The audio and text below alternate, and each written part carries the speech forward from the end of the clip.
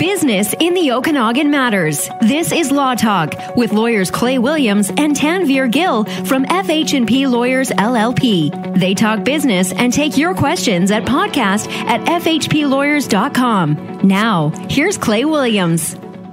Welcome to another edition of FH&P Lawyers Law Talk. I'm Clay Williams. I'm a partner at FH&P. And hey, my usual cohort, Tanveer Gill, is not here today, but I have a great guest speaker, Colin Flannigan. Hi, Colin. How are you? Hey, Clay. Thanks for having me. I think you're overselling that a bit, though. Well, you know, I don't know what to say. We're doing real estate month, so we're doing blogs, we're doing podcasts, we're doing a bunch of stuff related to real estate this month, and we are continuing that today. Sounds good. Happy to weigh in. What's our topic?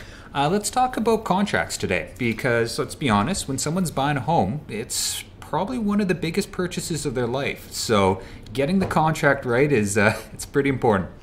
Well, you know, Tanveer and I did one last week about just kind of the steps that you go through in a person might expect in buying and selling a piece of real estate. And so when you're talking about the contract, are you talking about one of the things we talked about was that you can do it privately or you can do it through a realtor. So what are you talking about? Well, in either way, actually. So if you do it through a realtor, you know, when you're going through those steps, that's when you make the offer. And if the offer gets accepted, that offer then becomes the contract itself. Now, if you're doing it privately, say using a lawyer to help you with forming that contract, the lawyer is going to help draft it for you, and then it'll be sent to the other side as an offer. And once it's accepted, then it becomes a binding contract. And one of the things that we did talk about last week was that realtors and I guess most lawyers, you don't have to do it this way, most lawyers will use the same contract. Yeah, and a lot of this comes from a standard form contract put out through the BC Real Estate Association. Now, that's what the realtors are going to use. Now, when lawyers draft their contracts, there's going to be a lot of similar terms in there because there's a lot of key things from that contract that should still be incorporated. Now, if your lawyer drafts a contract for you, it's going to be a little more customized, though. It might address some things beyond than what you might get in just a standard form template. Well, certainly we'll cross out the part about giving the realtor a commission. Well, you would think so. I mean, unless you're also acting as the realtor, Clay. Well, that's a good point. A good point. So, what are some of the terms then that a purchaser or a seller, I guess, is going to see in a contract that they should be looking for? Well, key thing is you got to get your 3 Ps right. So you need to make sure you've got the right parties to the contract, right? If you're the buyer, you got to make sure it's going to be in your name or whatever name you're going to use to own the property. You need to make sure you get the right seller, which is the owner of the current property. And then, of course, second P is the property itself. Make sure you're buying the right property. And then third one, purchase price, third P. And that is make sure you're paying the right amount.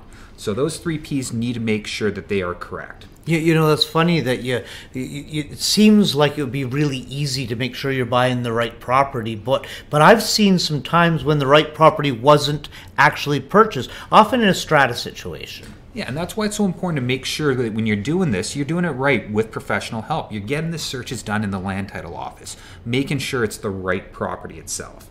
You know, and that's going to be the start of the contract. Now, there's going to be some other important clauses to have in there as well, too. And the next one is probably talking about conditions, right? Now, conditions are going to be the, quote, subjects that if you're the buyer saying, look, I want to buy this property, but it's subject to me getting approved for financing or subject to me getting home insurance, right? I mean, as we saw this past summer with the fires, you know, getting home insurance is a very important part. Even if you're not getting a mortgage, you definitely want to make sure you're going to be able to get insurance on your property. So when you're putting together your contract, you want to make sure you think about what are the things that you need to have in place to make sure before you're willing to go ahead and complete this purchase. And I guess that it does involve some conversations with your realtor or your lawyer. I mean, just off the top of my head, I think about rural properties and wells, for instance. I mean, you know, why would I buy a property if I don't have access to fresh water, that type of thing? So. Potable water, you absolutely hit the nail on the head there. And the same thing goes with if you've got wood-burning fireplaces or wood-burning stoves. You've got to make sure they've got a wet certificate on things like that as well, too. So some of those conditions are going to be particular and specialized to the type of property you're buying. And even say if you're buying a strata property, right, you might want to have a condition in there to not only review all the strata documents, but see if there's been any special levies that have been approved as well too. Because who's going to be responsible for that if the payment happens after you're going to take possession of the property? Is it you, the buyer, or is it going to be the seller? So these are going to be some of the things that, depending on the nature of the property, you need to make sure your conditions are the right ones. Do you know, it just reminds me of a story. I did a deal up in Beaverdale, and one of the conditions was radiation testing of the water. And I don't know if our listeners realize it, but there used to be a uranium mine in Beaverdale, and a lot of the water is radioactive. Yeah. So that would be something, just a very unusual condition. It's unusual, but going back to what you were talking about, especially if one of those properties is on a well, you need to make sure that it's going to be serviceable water that you can use. Right? So, going on from there, of course the conditions are going to be very important, but then you also need to think about when is going to be your completion date, when is going to be your adjustment date, and when is going to be your possession date. So those are the three important dates in the actual purchase of the property. Completion date is going to be the date in which you actually do the registration, the change of the title ownership in the land title office. The adjustment date, so whenever you complete a purchase of a property, there's likely going to be something called adjustments, and that's going to be expenses that have occurred that need to be put on a pro rata basis to make it fair. Give you an example, property taxes, right? You get your invoice in the middle of the year, you pay it in the middle of the year, but it's actually for the entirety of the calendar year, right? So depending on when your sale is or your purchase is, you're going to want to adjust the property taxes so it's fair. Who had the property for what percentage of the year? Who pays what percentage of the property taxes? So your adjustment date is usually going to be your possession date. Now, here's a big one for people is, what date do you have as your possession date? Is it going to be the same date as your completion date, or is it going to be the day after? And it's going to depend on your circumstances. So you need to make sure you pay close attention to this.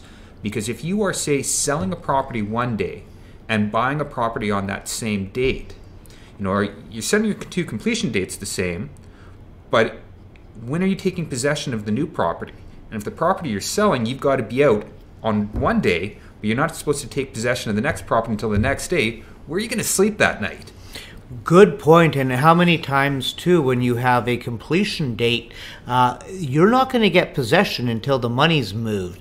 And, we've had several instances where people are waiting outside with moving trucks. So really important to discuss that and to make sure you planned accordingly.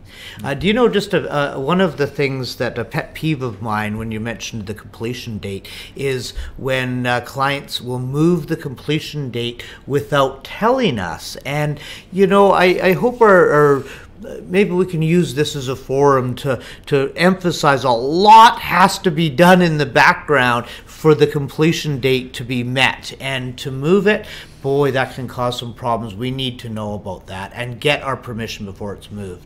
So here's a request to the listeners out there. If you were thinking of changing your completion date, please let your lawyer know in advance. Please do, absolutely.